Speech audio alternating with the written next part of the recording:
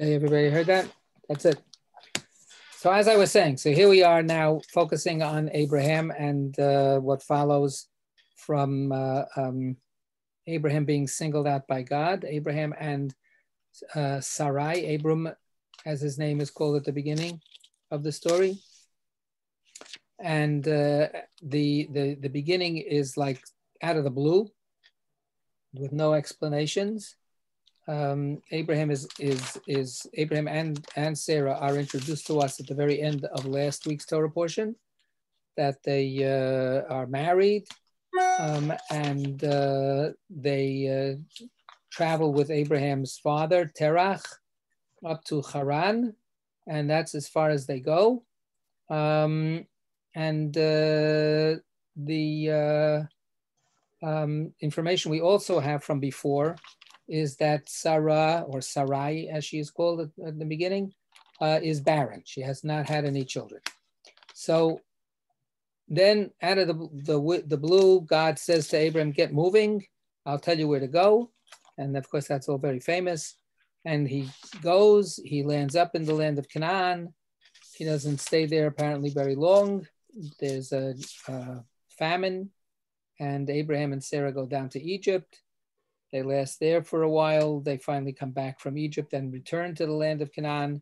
And again and again, God promises to Abram and Sarah that that this land is your land. That this is really the land. That this is the special place.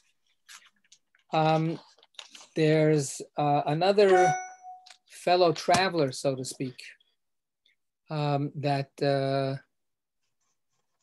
So why is this chiming if nobody's telling me what's going on here? There's a fellow traveler besides Abraham and Sarah, and that is, anybody remember who that is? Lot. Lot is Abraham's nephew, his brother's son. And just to make sure, I think that's the brother.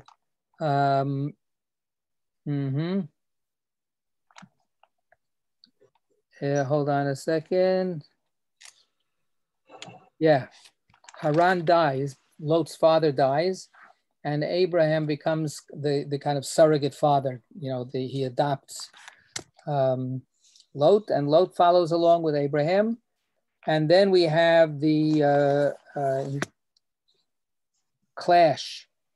Lot grows up and becomes prosperous, and Lot's shepherds and Abraham's shepherds don't get along, and Abraham doesn't want to have a family fight, so he says, let's just split up. It's better for both of us. Whatever you do, just choose whatever you want, and I'll go the other way.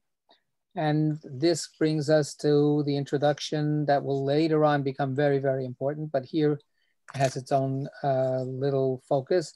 Lot chooses to live in the city of, anybody else but Alan? In the city of Sodom. So bum, bum, bum, bum, right? So, and the Torah doesn't get, stay, subtle. It says, and Sodom was a terrible place, right? And yet Abraham's nephew Lot chooses to live there. This sets us up for a little side story of regional battles and politics of different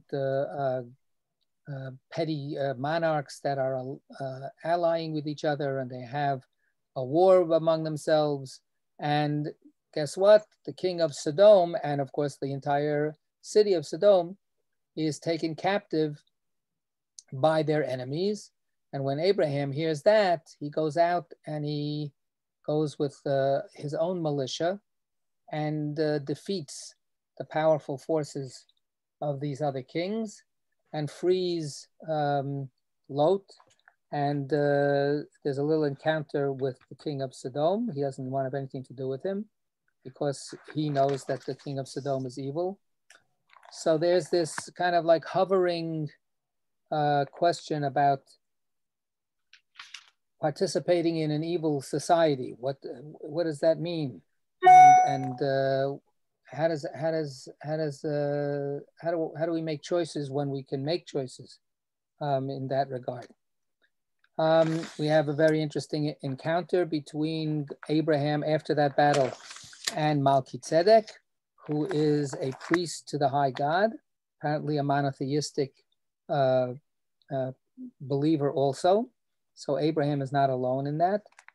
And then finally we get, not finally, then we get God's covenant with Abraham, the Brit Ben Habitarim, the covenant between the cut up pieces. Very strange text. And then finally we have the last section, starting with chapter 16. We've got a lot of chapters already. 16 and going into 17 is the playing out of the fact that Abraham and Sarah still don't have kids. So what's going to happen? And Sarah takes matters into her own hands, and she foists her maidservant onto Abraham, Hagar, an Egyptian maidservant. And Hagar conceives, and then a lot of trouble begins. So, and then at the very, very end of the Torah portion, God commands Abraham and the entire household to adopt the mitzvah of Brit Milah, the covenant of circumcising all the males. And that's where we basically end. So there's a lot of stuff in the Torah portion.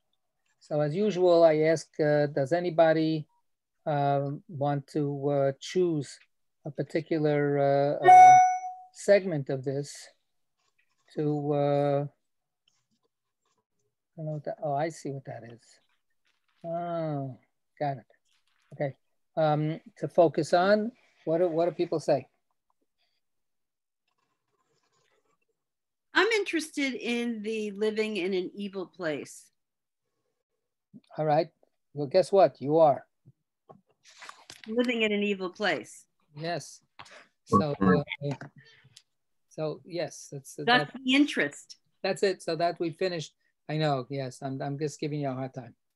So let's look at that actually from I mean, it's not like the Torah, goes through a whole essay, unpacking the problem. The problem just keeps on rolling out more and more. Yeah. As we go through the stories. We could even actually go backwards a little bit. Let's use that as our lens through which to read some of the story, okay? So let's start on page 72.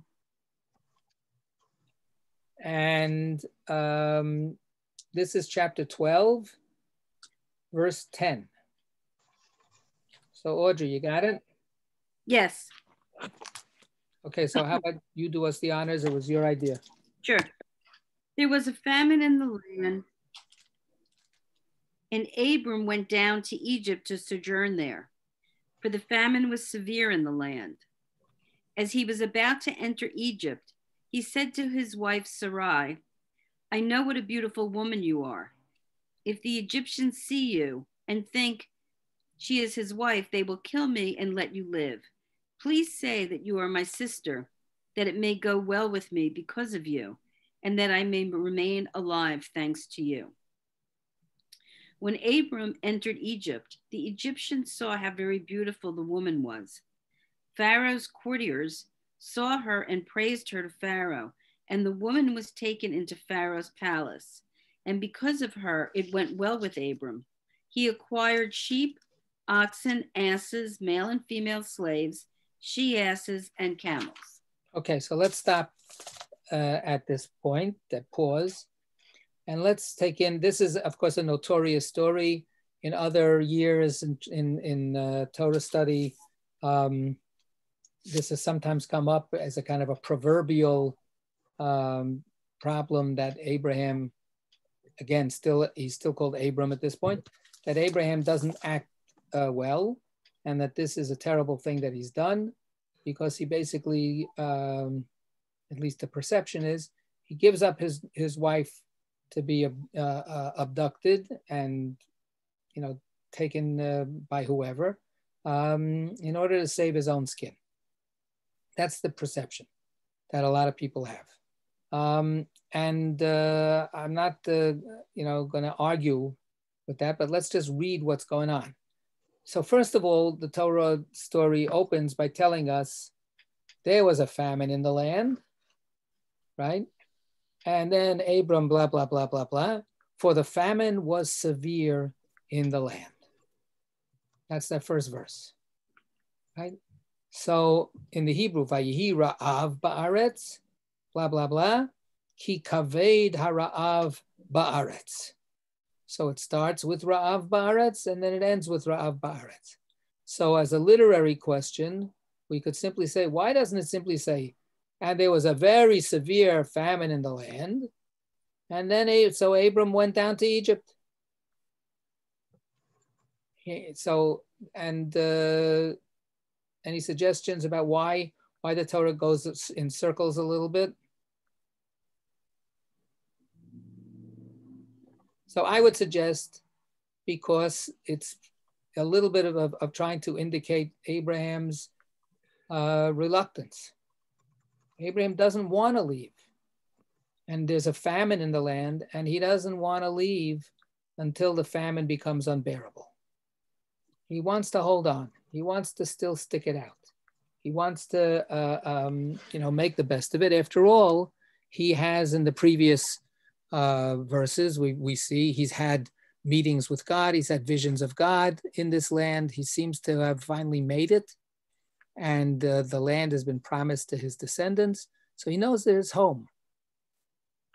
And yet, this is the terrible irony here. Pretty much as soon as he puts down a little bit of roots and starts feeling comfortable, it gets unbearable to live there.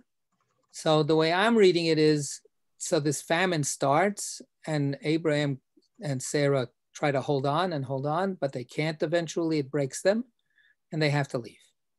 So they have to go down to Egypt where there is no famine. So they start going. And then we get verse 11, where he says, verse 11 and verse 12 and verse 13, this is his speech as they're going down to Egypt. What do we make of this speech? Well, it strikes me as an act of panic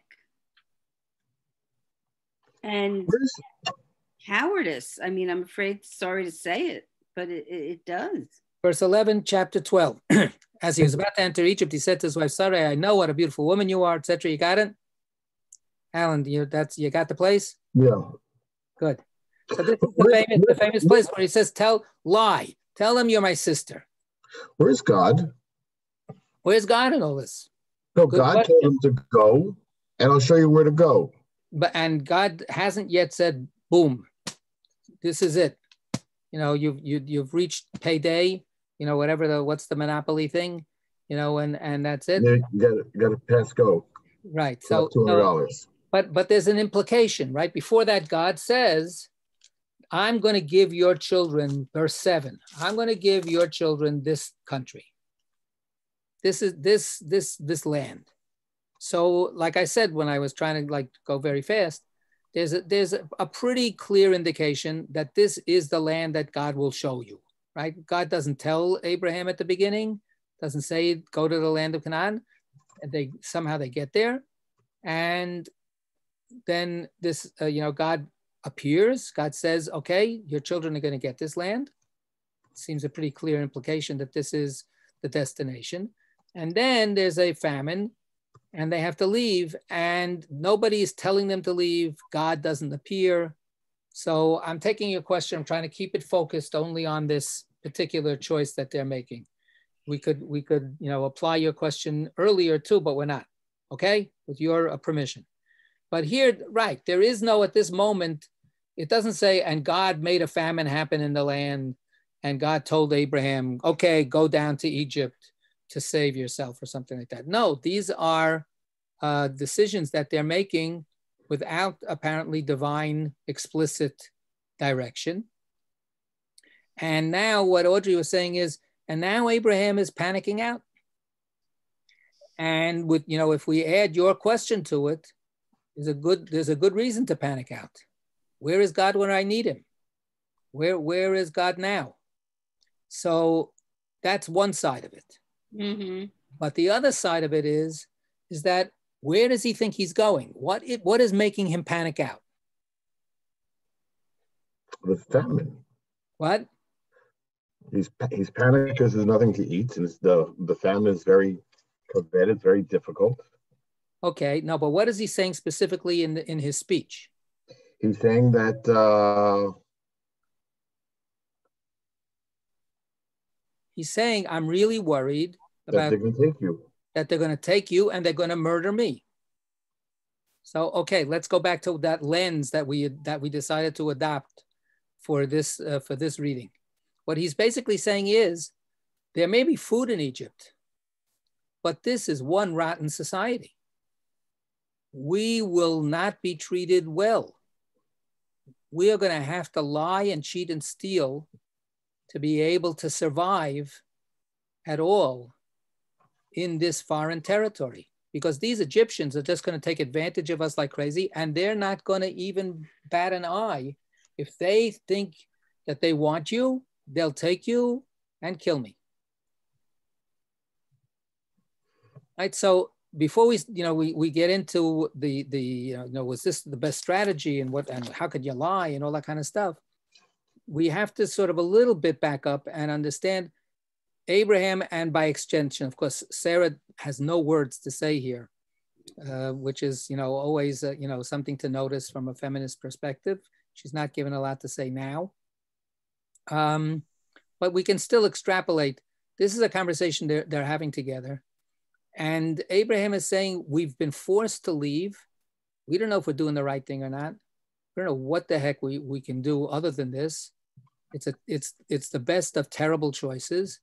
But now I'm freaking out because maybe this is not going to save our lives. Maybe you are a beautiful woman and you're going to be abducted and they're going to want to get me out of the way. So what are we going to do about that?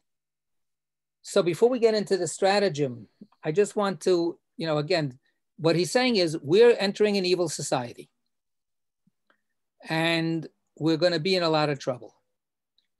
I want to, in terms of our own modern situations and the news and everything that we're aware of, we like to think about people coming into our country as people who have this, and then, if you like them, you say it in a more positive way. And if you don't like them, you say it in a real negative way. But, we're this wonderful golden Medina. We're this wonderful golden land. And we've got all the good stuff here. We've got the food, we've got the shelter, we've got the gold in the streets. And these people want to come here and take it. So if you have compassion and favorable attitude toward them, you go, look, here are people who share the American dream, right? They want to participate in this wonderful country of freedom of opportunity. If you hate them or you're afraid of them, you go, oh, they want to take advantage. They want to take it away from us. But either way, America, the United States, our society is really great. But the truth of the matter is that even if people are running away from fear of being murdered or fear of being starving to death, and they're coming to the United States, yes, there's a lot of stuff. There are resources in the United States, but it's a mixed bag. Some people do have a dream that they think that this country is going to be wonderful for them, but others have no illusions, and they're going to, we're going to have to escape those border guards. We're going to have to, lie low. We're going to have to somehow scramble, but we can scramble in the United States better than we're going to be able to scramble in Nicaragua or in Guatemala or in Mexico or wherever we're in. And the same goes for all of the refugees in Europe. It's not necessarily that they think that Europe is some wonderful, terrific country. They just think it's better than sure death in their own country. And what Abraham is saying here is he's being in one sense, he's assessing where they're going, and we're going into a land that has no morality. It has food, but we may get into a lot of trouble. So what does he think is going to happen? Let's unpack a little bit what he thinks is going to happen. Well, that they'll take her as a slave probably and kill him. Well, and when we say a slave, that's all, that hard work and everything, but she'll be raped. She'll be sexually abused because she's beautiful. So they're gonna take her and they will kill me unless we say that I'm your brother.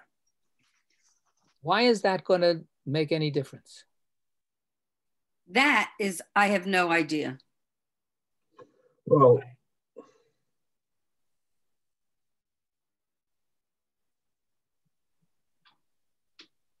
because then she could be bought. Then she doesn't have to be stolen. She could be bought. Yeah, you froze out for a second, so we missed the beginning of what you said. Start again. Because then if it's a wife, then it's, you got to kill the guy. If it's a brother, then you could buy the woman. So there you go. So depending on what status he has, he will either be an obstacle in their way, or they'll be able to deal with him. So Abraham is saying a very ugly thing. He says, look, I can't do anything to save you. If they decide that they want you, they're going to want you. They're going to take you. The only question is, are they going to take you without killing me, or are they going to take you by killing me?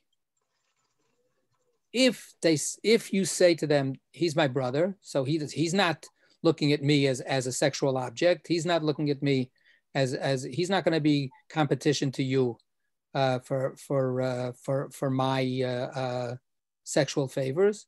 So if you say I'm your brother, then they'll leave me alone, or they'll give me they'll buy you because I'm the boss, right? This is a patriarchal society.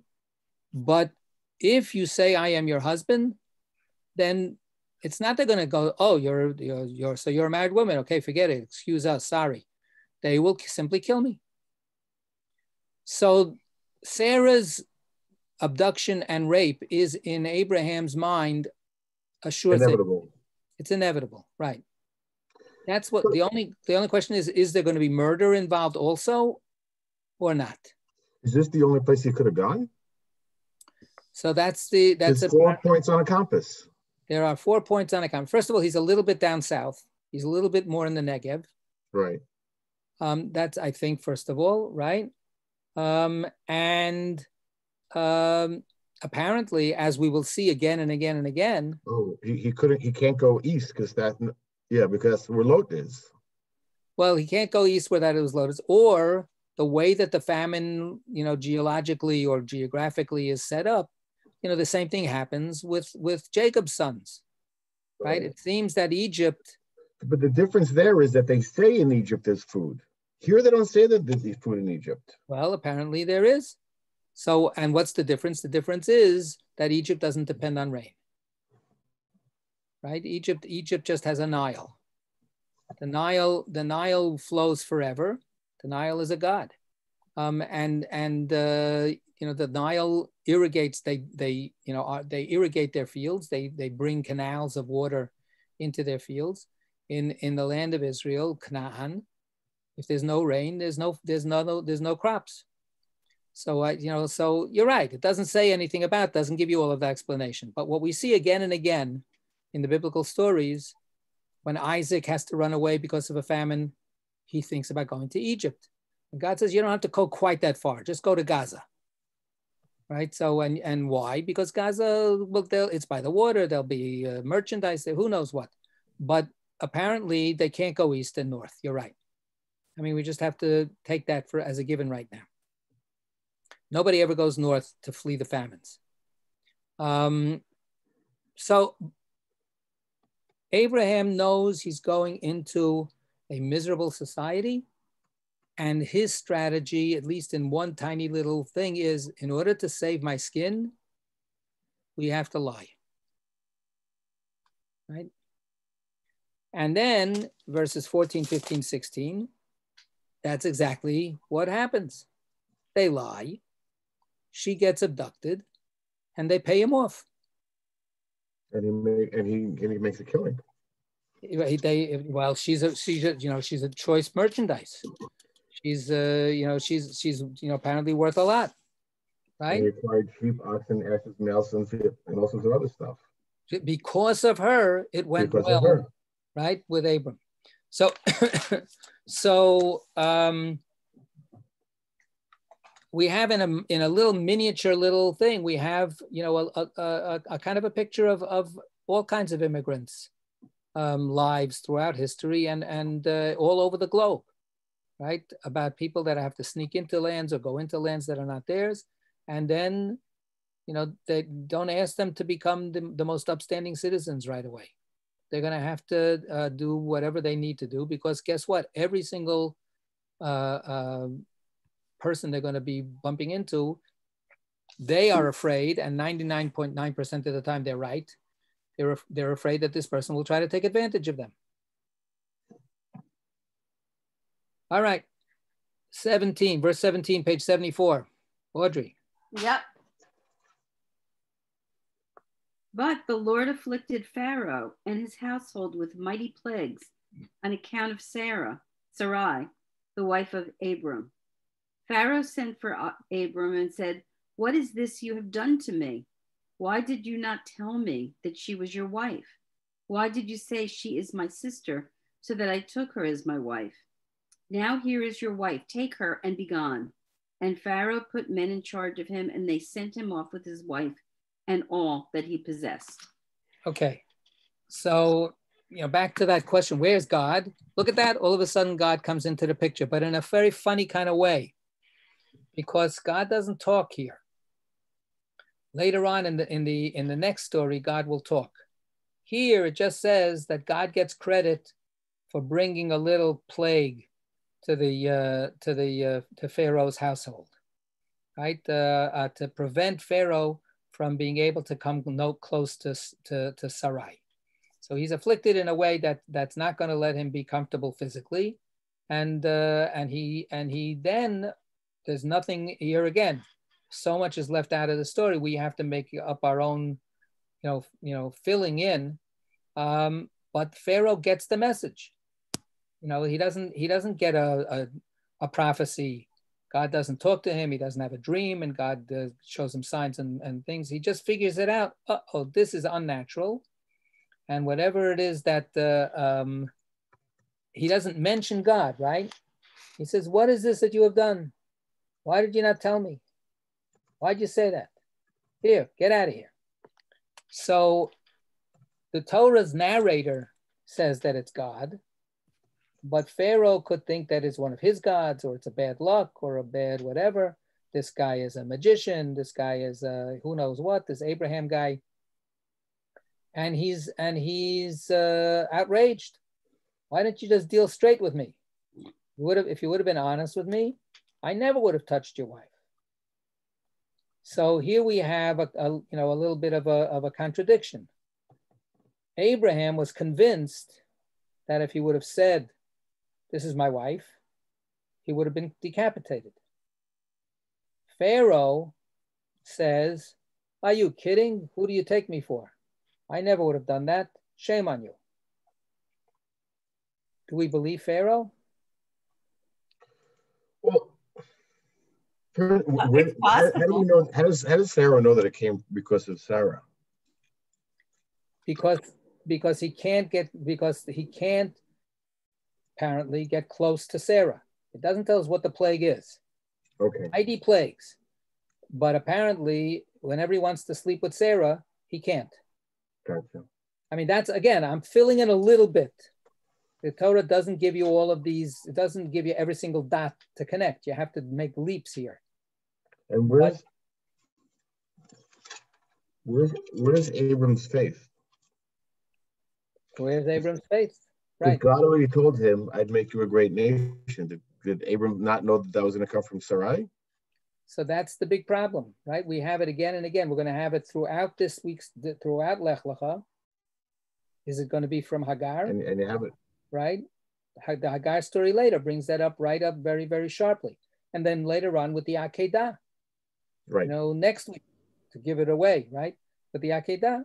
And Abram said, okay, so maybe I'm wrong. Maybe this is not the way it's going to work out. It's going to work out some other way. How do I know? Whatever God says, that's what God's going to do. So Abraham doesn't necessarily know how it's going to play out, how the covenant is going to be fulfilled. But not knowing that long-term question doesn't take him off the hook of making short-term decisions. He's got to make the decisions now. He's got to eat. So going back to the Pharaoh question. So does this make Pharaoh into a good guy? Is Abraham totally wrong in his assessment? No, it's unclear. The question is of who did Abraham make the right and the wrong assessment? He probably made the right assessment of Pharaoh. He made the wrong assessment of God. Say that in more clearly.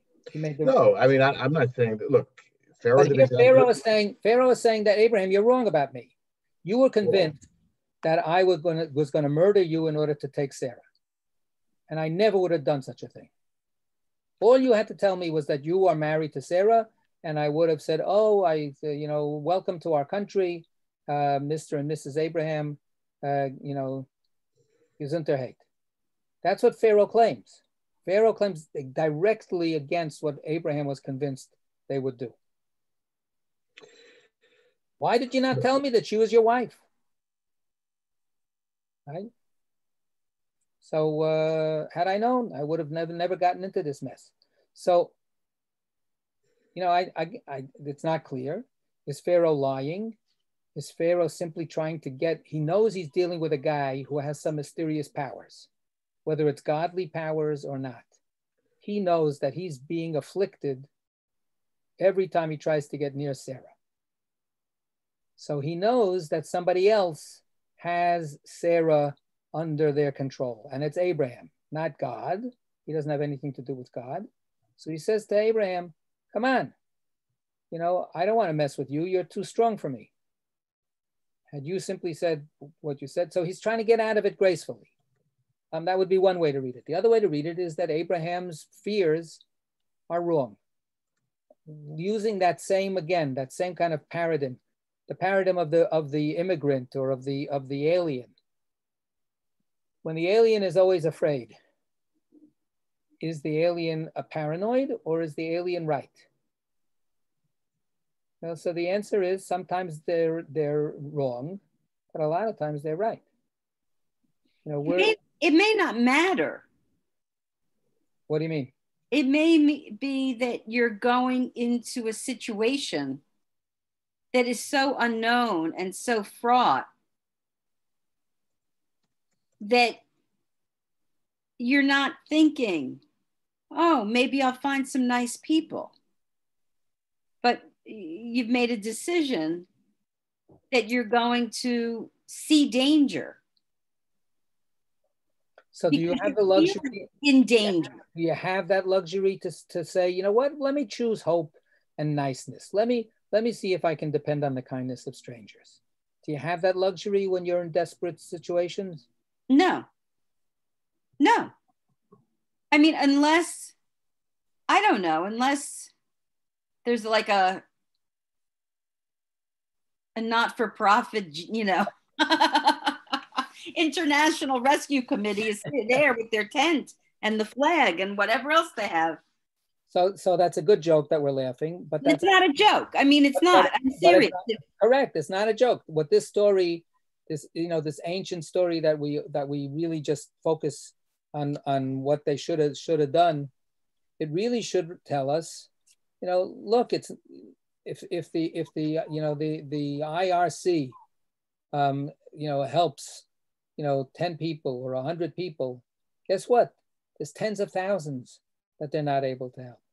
Every single one of those desperate people is saying to themselves, do I make myself vulnerable, or do I lie and hide and do whatever I can to squeeze through so that somehow or other I can make it? It's not a great situation to be in as a human being.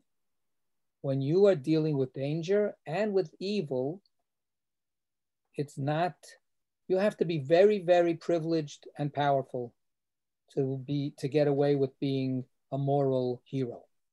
Look, I could see that this type of a story exists today crossing the Rio Grande. Of course. Exactly. You tell me that those immigrants aren't dealing with the exact same issues that we're seeing, whether it's the coyotes or I don't know if they are, but I would imagine there potentially could be crooked border crossing people on both sides of the places. I mean, you're fought with fear even today. Correct. That's exactly how I'm seeing it these days. When whatever it was, 5 years ago. But it's not far away. It's here. Right. 5 years ago, I don't know that I would have read this story with that kind of awareness, but now I think it's inescapable.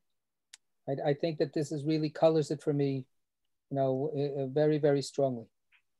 And what we have in the end is, happy ending. They're able to leave, and they actually win the lotto. Pharaoh doesn't take away all of the food, all of the money that they gave to Abraham, in payment for Sarah, because actually it turns out that he seems to be a little bit afraid, seems to have a little bit of, I don't want to mess with this guy, and of course, your question about God, I'm sort of like putting God here off on the side. The storyteller is telling us that this is God's doing. Pharaoh doesn't necessarily see it. Pharaoh just says, there's somebody here with some really, really strong, mana or whatever you want to, some really strong force that this person has. I'm not messing with this guy. And Abraham gets out of the danger. This is a biblical story. We have a midrash from early on, when we have, as I said, the Torah itself starts out of nowhere. God speaks to Abram, get moving. And we never understand what's so special about Abraham. We don't get any previous stories. So the midrash fills it in, and ancient stories. So we have the famous story about, Nimrod throwing him into the fiery furnace, but that's actually the same story. Here, it's the same idea of Abraham descends into the pit of danger, and God saves him. And there, Nimrod, throws him into the fiery furnace, and God protects him.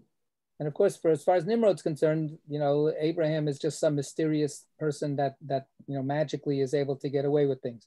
It doesn't make Nimrod become a convert to believe in God, right? So God just has to operate every once in a while to keep things going. Let's we have a time now. Let's get into this Lot story, which follows immediately on this, and again, I think it fits in with this whole question about living in an evil society. So now we're chapter 13. Okay, from Egypt, Abram went up into the Negev with his wife and all that he possessed, together with Lot. Now Abram was very rich in cattle, silver, and gold. And he proceeded by stages from the Negev as far as Bethel to the place where his tent had been formerly between Bethel and Ai, the site of the altar that he had built there at first. And there Abram invoked the Lord by name. Okay, so Abraham finally can go home again.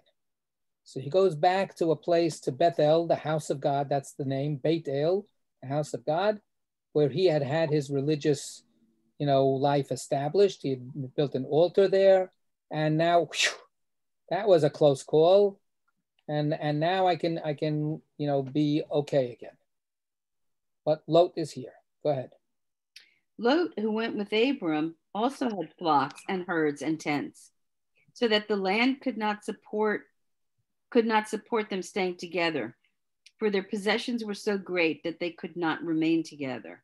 And there was quarreling between the herdsmen of Abram's cattle and those of Lot's cattle. The Canaanites and Perizzites were then dwelling in the land. Abram said to Lot, Let there be no strife between you and me, between my herdsmen and yours, for we are kinsmen. Is not the whole land before you? Let us separate. If you go north, I will go south. If you go south, I will go north. Lot looked about him and saw how well watered was the whole plain of the Jordan, all of it. This was before the Lord had destroyed Sodom and Gomorrah, all the way to Zor, like the garden of the Lord, like the land of Egypt. Yeah? Well, there's Egypt again. Go ahead. So Lot chose for himself the whole plain of the Jordan, and Lot journeyed eastward. Thus they parted from each other.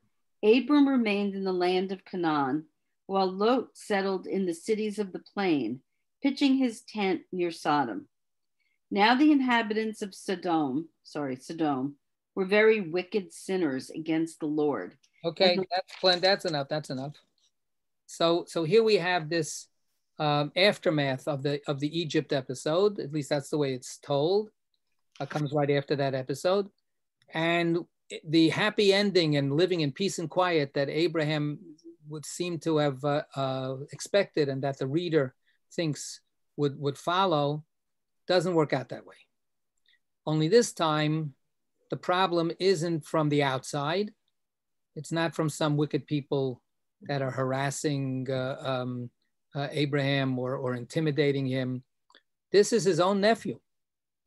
His own nephew is so successful, and his, employees, his shepherds, are not getting along with Abraham's employees.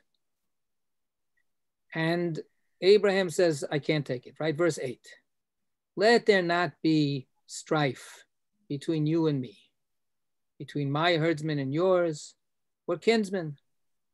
So go your way and I'll go my way. So first of all, we should really just feel how sad that is for Abraham and for Lot.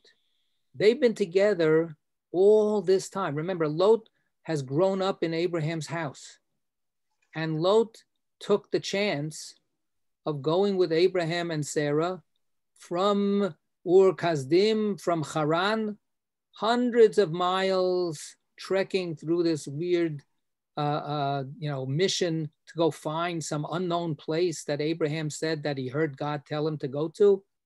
Lot has been with him the whole time. I mean, so now for Abraham to say, now we're not getting along, we have to split up, is a very, very sad development. Where on the one hand, hey, we're family, so let's not fight. But the only way that we're not going to be able to fight is if we don't have anything to do with each other. That's pretty sad. So Lot, Abraham says to Lot, you have the first choice. Take whatever you want. Go wherever you want, and I'll separate the other way. Take first choice. What do you prefer? And then we get this panoramic, shot through the eyes of Lot. Lot looks around and he sees how well watered was the whole plain. Of course, this is before the destruction, all the way like a garden of the Lord, right? Just like the land of Egypt. And that's where I said, whoa, we should all say, whoa, we just got out of Egypt. We just got out of Egypt by the skin of our teeth. We just escaped Egypt, because God somehow intervened to save our lives. But all Lot says is, look, they don't have famine in this place. The Jordan River makes it so verdant and so fertile. Apparently, he's seeing, whether correctly or not, this is the best place to go to. And he makes no qualification about what is the culture there? What's the civilization? What are the people like there? The narrator tells us what the people are like. But Sodom is a very wicked place. Sodom is a very wicked place, and Lot decides that's where I'm going. So We have again, a choice. Before we had this mysterious choice, Abraham has to choose to go down to Egypt, but the Torah kind of tries to explain he really didn't want to go down to Egypt. He had to go down to Egypt, and he had to compromise himself and in a certain sense betray himself and his wife. And now Lot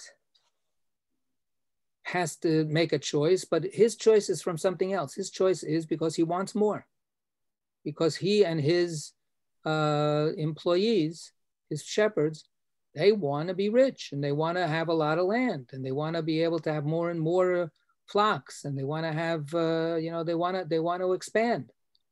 And so what do they decide to do? We've got a great place to open up a market. Let's go to that totalitarian country over there where they treat everybody like dirt, and we'll be able to go there and we'll be very successful. That's the decision that Lot makes. There's no indication that Lot or Abram knew of how evil it was there, is there? We don't have an indication until chapter... Until it's too late. Until it's too late. Until he's already there and he gets... Well, so, but that's not, 2 generations later. That's not, that's soon enough. Right. What the narrator is telling us is that this was a given. This was something that was, people knew if they wanted to know. How about let's make it that way? Lot doesn't want to know. We don't have to say that Lot is choosing evil per se, but Lot is saying, you know what? And this goes back to the question again. Maybe Lot is saying to himself, hey, I'm Abraham's nephew. I've grown up in a good house. I'll be okay, and I'll be able to negotiate the system. And the fact that everybody else is completely morally corrupt, it's not gonna bother me, because I'm not gonna participate in that. I know I have enough resources here. I'll be able to do well. I'll treat people fairly, and that'll be fine. So we could say that that's his intention. And in fact, of course, later on, when we get to the Lot and Sodom story, he sounds like he's a fairly decent guy. He goes out. Nobody else is willing to welcome these 3 strangers. We talked about that whole mixed story also. So yeah, Lot is a complicated guy, but exactly that's the point. He illustrates those complications. What choices do we have? What choices do we have here in the United States? If we don't want to deny, we've got, the people, let's say like Mike Pence. Mike Pence denies that there is any systemic problem in American society. There's no systemic racism. There's no systemic problem in the police law enforcement system. There's no systemic problem in the economic system. There's no systemic problem, in terms of jobs or real estate or education. Or he says, no, it's not, maybe there's a bad person here and there, but there's no real societal problem. So if any of us would disagree with him, we're actually in a big problem, because we're part of that society. We are part of that system. So, but each and every one of us tries to be as good as we can be. That's why I say this is the problem of living. How do you live as a decent person in a corrupt, compromised society? But I'm not seeing that in these 2 instances, Abram or Lot are actually trying all that hard. Their behavior is understandable, but it's not like Noah. Well, that's why I wanted to contrast the Abraham story and apply it, like Alan said, apply it to migrants, to refugees, where they don't have a choice. His choice is, let me stay put and die of starvation, or let me go into Egypt. That's how he sees his choice. Look, that's what Trump says about all these people that are trying to get into the country. Why don't they stay where they are? What's wrong with them? Why don't they just make their country better? And the answer is because the gang is gonna murder me any second unless I get out of here.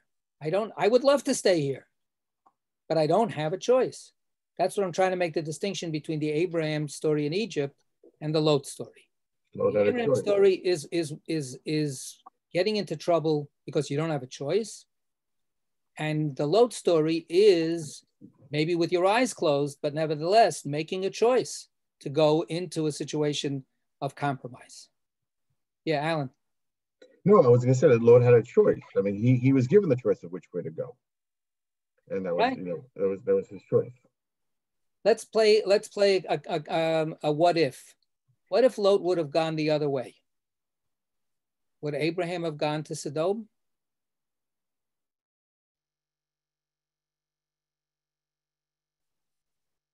Or would he have just stayed where he was? Because even if you stay where you are, you're separated from the other guy. Right. Because in this instance, in fact, Abraham didn't go the other way. Abraham stayed where he was. Right. So, yeah, I mean, I think that's the assumption that we have to make. Abraham makes difficult choices. Sometimes, we can question those choices, but he's making choices as best as he can. And when he can't make a choice is when it gets to be really sticky. With Lot is making an unforced choice. He's making a choice that he didn't have to make. He could have made a different calculation, and he didn't. Now, of course, back when I say, what about us? We're implicated in this society. Here we are. We're here. We're born here. We work here. It's not like we're moving in to this. But that is also a question. We do adopt certain choices. We do move into certain things. We do, choose where we go, what we do, and so on to a certain extent. And that's the big question. That's the big question, and it's exhausting. It's exhausting to try to keep always thinking about that when when the forces that are the other way are so overwhelming. In the end, of course, Lot is a little bit of a tragic figure. He will lose his gamble. He's gambling that he can live in Sodom and be okay and be a good man. And in the end, of course, not only is Sodom destroyed, but he loses half his family. He himself becomes a refugee also. So, it's terrible. It ends up becoming a pretty terrible story. You're talking about the Lot as a difficult character. The fact that they had to separate because their employees couldn't get along is, it seems somewhat contrived. I don't know if the right word is contrived or whatever, but did Lot, somebody, if your employees are not doing well, then you should be able to. The buck should stop. The buck should stop at your play, at your desk. Unless there was a planned mutiny that Lot wanted to machinate. I think your question is even stronger. Abraham, why isn't Abraham intervening with his shepherds? Right. It says that his shepherds and Lot's shepherds aren't getting along, that they're having conflict. So good. Why doesn't Abraham go in there and make peace and put his foot down and say, cut it out here? But it also says that they're not getting along. No. Well, he says, I don't want to have a fight with you. Yeah. If you look at 8. Yeah. Look at 6 and 7. You got it? So the land could not support them staying together. Oh, they ran out of space. Yeah. For their possessions. Keep going. Oh, okay, I'm sorry. For their possessions were so great that they could not remain together. And there was quarreling between the herdsmen of Abram's cattle and those of Lot's cattle. The Canaanites... Skip all that part and then go to 8. Abram said to Lot, let there be no strife between you and me, between my herdsmen and yours, for we are kinsmen. Okay. If you look at the note, do you have the Eitz Chaim? Yes. So look at the note where it says, for note 7, for verse 7. Between the herdsmen? Yeah. That one and the next comment. Okay. Abram acts quickly while the discord is still in its early stage and before it can embitter relationships among those involved. So they're trying to make nice. They're trying to say, oh, Abraham is actually being proactive. Mm-hmm. He's also being realistic, right? Back to our question. Well, why don't they just make peace and get along? So that's the editorial comment. There's just not enough for these two guys to get along. They're too big, right? They have succeeded. This is the curse of their success. Okay, and to a certain extent, it goes back to Egypt. Abraham's success is rooted to a certain degree in all those gifts that he got from Pharaoh. Okay, now the Canaanites.